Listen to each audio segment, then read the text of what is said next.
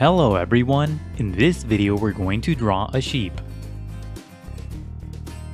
Start by drawing a circle as a guide for the front part of the body. To draw the circle, first make two small marks to indicate the circle's length, and then on the sides make two more small marks to indicate the circle's width.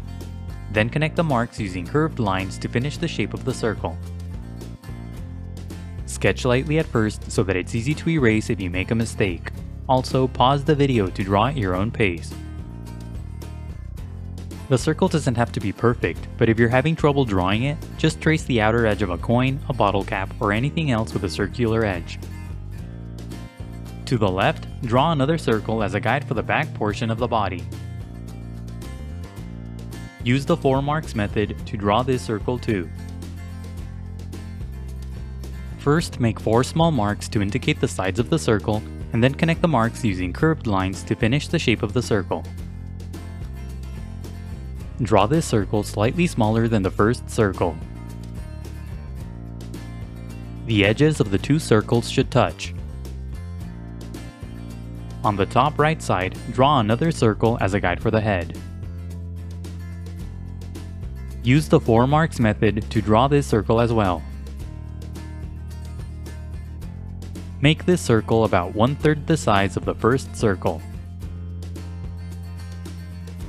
The edge of the head circle and the body circle should touch. Draw a curved line on the right side of the head as a guide for the muzzle. This guide should be similar to an arc on its side. Pay attention to the size of the arc in relation to the head. Draw a sloping line across the entire head. This is a construction guide that will help you place the facial features later on. Under the first circle, draw a long vertical line as a guide for the front leg. Bend the line slightly at the top to indicate a joint, and then again at the bottom to indicate the hoof. Under the circle on the left, draw a long angled line as a guide for the hind leg.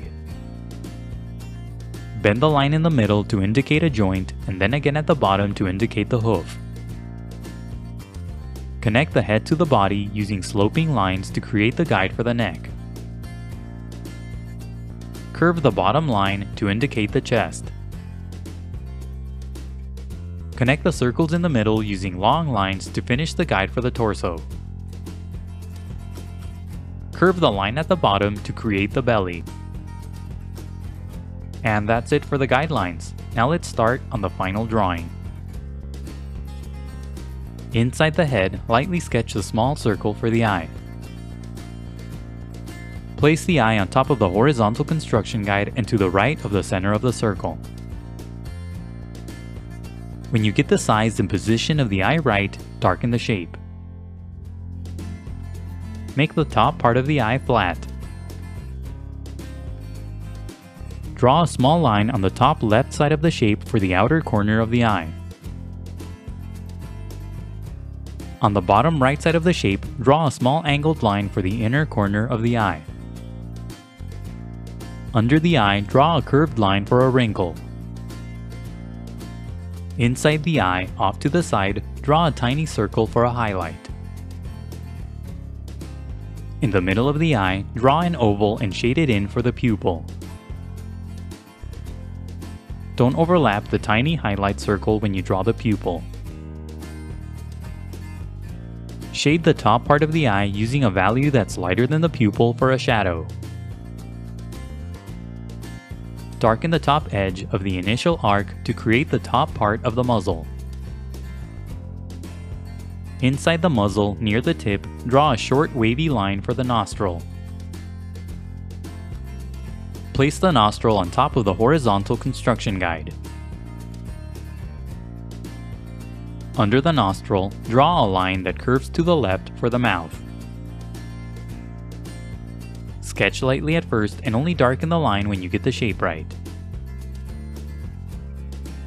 Don't make the mouth too long. Under the mouth, draw a curved line for the chin. Follow the shape of the arc as you draw the chin. Add a couple of lines around the nostril to give it structure. To the left of the eye, lightly sketch a long angled line for the ear. The ear should be similar to the letter V on its side. Draw a series of small curved lines along the top part of the shape for the woolly base of the ear. Darken the shape of the ear but make it more curved. Draw the ear under the horizontal construction guide. Lightly sketch a curved line on the top right side for the front part of the head. Darken the line using shorter curved lines to create the texture of the wool. Darken the outer edges of the rest of the guys using short curved lines to create the woolly shape of the head. Inside the head, draw a few short curved lines around the eye to indicate the separation of the wool and the bare skin on the face. Make the small lines for the wool different shapes and sizes. Break up the lines so that they don't connect. Draw more lines under the eye to finish the edge of the face. The bottom part of the wool should be close to the mouth. Darken the throat using short curved lines too. Use the vertical line that's under the body as a guide to draw the front leg. First, lightly sketch the shape of the leg around the guideline. Make the top part of the leg wide and then gradually make it thinner toward the bottom. The top part of the leg should be inside the body. At the bottom, keep the edges of the shape close to the guideline so that the leg is thin.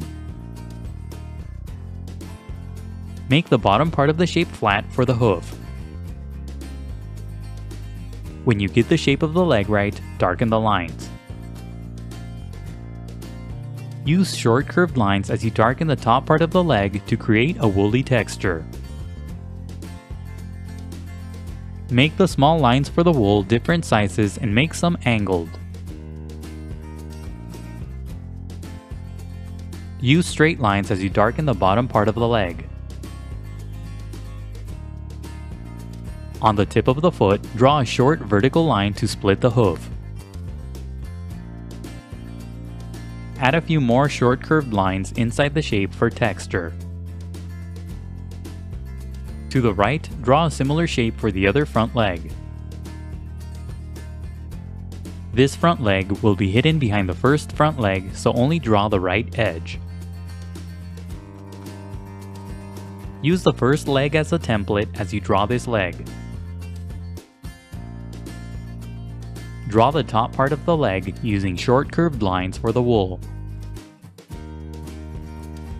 At the hoof at the bottom. Use the angled line on the left as a guide to draw the hind leg. Just like with the front leg, first lightly sketch the shape of the hind leg around the guideline. Make the top part of the leg wide and then gradually make it thinner toward the bottom. When you get the shape of the hind leg right, darken the lines. Use short curved lines as you darken the shape for a woolly texture. The top part of the leg should be inside the body. At the bottom, keep the edges of the leg close to the guideline so that the shape is thin. Make the bottom part of the shape flat for the hoof. Draw a small vertical line to split the hoof. To the right, draw a similar shape for the other hind leg. Sketch lightly at first and only darken the lines when you get the shapes right. A big part of this leg will be hidden behind the first hind leg. Now use the remaining shapes and lines as guides to draw the rest of the body. Simply darken the outer edges of the guides using short curved lines to create the woolly shape of the body. On the left side, draw an extra curved line for the tail. Make the lines for the wool different shapes and sizes. At the bottom, use short vertical lines for the creases on the wool. You can make the wool fluffier by drawing the edges of the body farther away from the guidelines. Now erase the initial guidelines. The next few steps are sped up so that the video isn't too long. Don't worry about erasing all of the guidelines, it's okay if you leave some behind. Redraw any of the final lines that you may have accidentally erased. Now shade your drawing.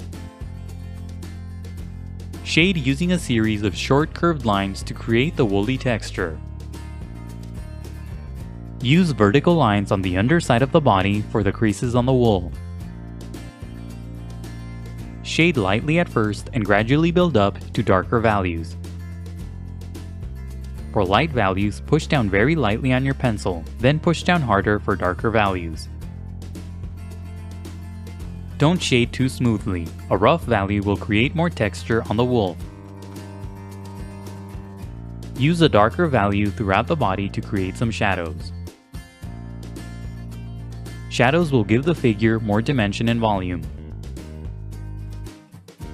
Don't overthink it when you add the wool, just draw short curved lines to create texture. Draw the wool to contour to the shape of the body.